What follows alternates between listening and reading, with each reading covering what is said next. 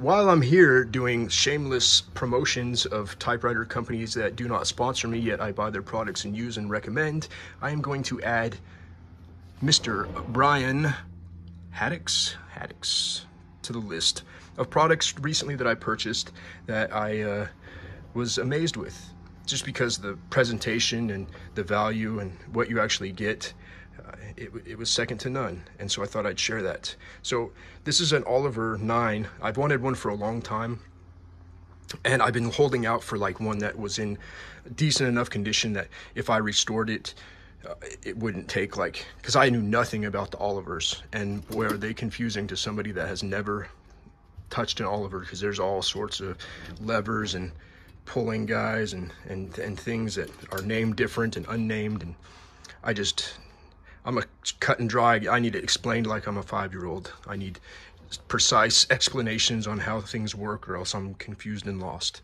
or I'll need like 3 different examples to fall back on. But anyway, guys, this is an Oliver 9 I picked up. I went cruising the local thrift shops and antique stores, and the lady had this set up for like $350 or something like that. And I looked it over, and it was barely moving, and the carriage was seized, and it's in beautiful condition. Like all the decals are good. But I talked her down to $100 for it, and you know, she said she had to call her business partner, and the business partner agreed that $100 would be fine. But I did fix some of their typewriters they had sitting around.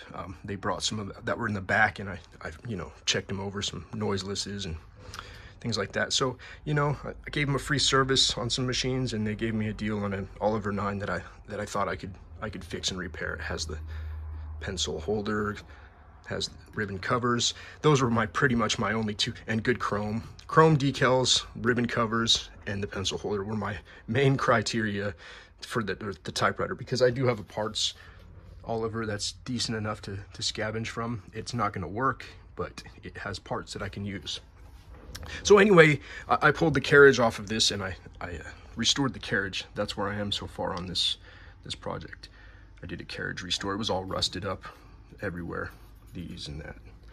Needs a new platen, and nothing was functioning. Now it does, but in the process of all that, the mainspring snapped. So I have to swap out the mainspring, and I needed a drawband. I was gonna do the old fishing line trick with the loop on the end, but Olivers have a quick release carriage system that slides off, and their drawbands have these special hooks on them.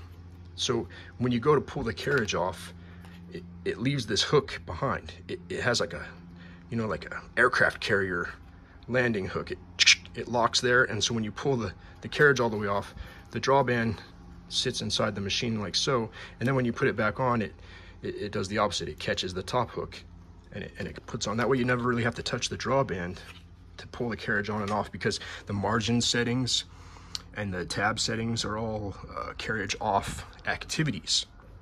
So I was looking on eBay, because I knew I saw these before, these drawband replacements from Mr. Haddix, owner of the Oliver Typewriter Repair Company, or the Vintage Type.